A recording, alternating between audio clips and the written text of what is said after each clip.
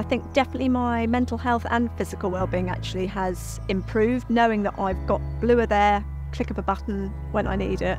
I have a bit of a worry about my health. Blua has been my first experience really with digital health. I think it was, for me, just having that extra bit of security now I'm getting older.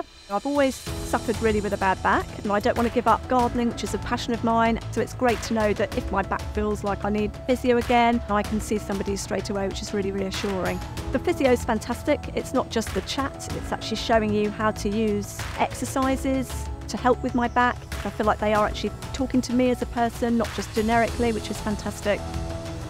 I've also used Bupa for their menopause helpline, which has been really helpful. Obviously, at that age now, I thought I possibly might be in perimenopause, so I thought I'd use them when I was sort of going through a time when body started to ache, I was having a bit of brain fog, a bit more anxiety, which I've never really had. You sort of feel like, oh, I don't want to waste other people's time. Where do I go? Is there going to be a wait list just to see somebody, just so I can chat about symptoms that I might have, which might to other people not seem particularly important? So I think having somebody at the end of the phone when you're in that vulnerable situation really was a great comfort, actually. And the helpline was a real sort of saviour at the time, really, because nobody knows what's going to crop up in life. Just having it there really is almost like a bit of a somebody by your side always.